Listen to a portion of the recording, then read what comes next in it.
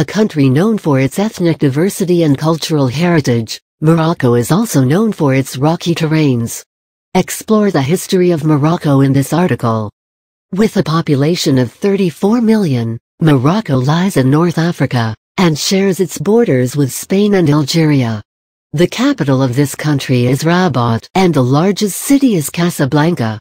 Although the local dialect is Moroccan Arabic, French and Spanish are widely spoken in many parts of the country. It is also known the world over for its fine cuisines and green tea. History. This country has a vast history that dates back to the Neolithic era at the time of Capsian culture around 8000 BC. Although there isn't sufficient information on the early settlements, excavations in the Maghreb area suggest the existence of life. Archaeological remains clearly indicate that cultivation of crops and domestication of cattle was prevalent in this region. The Berbers are believed to be a part of Moroccan history in the later stages of the 2nd millennium BC, when they came in contact with oasis dwellers in that region. Historians believe that the Amazi people, referred to as Berbers, arrived at the time of inception of agriculture. Traders from Phoenicia set up salt and ore depots along the western Mediterranean region, which is now known as Morocco. A number of Phoenician settlements were found in Mogador, Lixus, and Chela.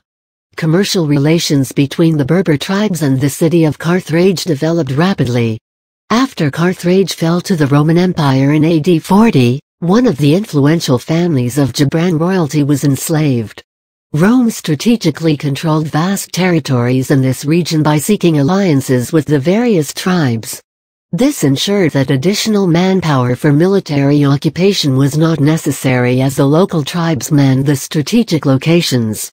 Although, in the later part of the 5th century, all the strategic locations were annexed by the Vandals and then by the Byzantine Greeks. The rocky terrains of this region were secure in the hands of the Berber inhabitants.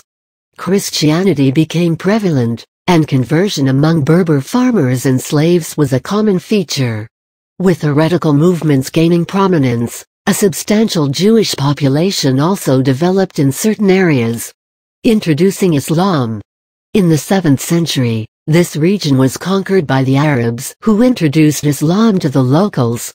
Although the Arabs implemented the Islamic Empire and converted a chunk of the Berber population into Islam, the Berber tribes stuck to their customary tradition.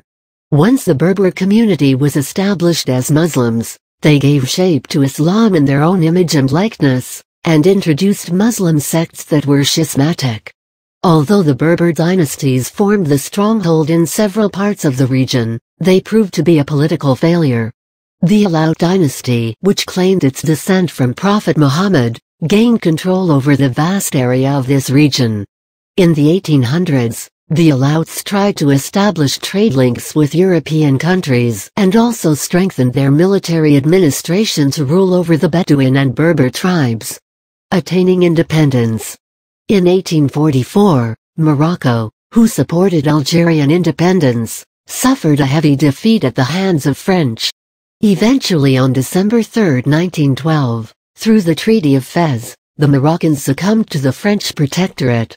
In 1930, the opposition of Berber tribes being under the jurisdiction of French courts sparked a movement towards independence.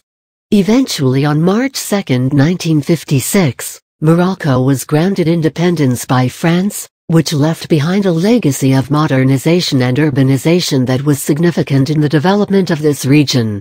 The vast history and influence of various regimes has been instrumental in shaping the cultural and ethnic diversity of Morocco. All this has contributed to the fact that this country is truly a beautiful and interesting place to visit.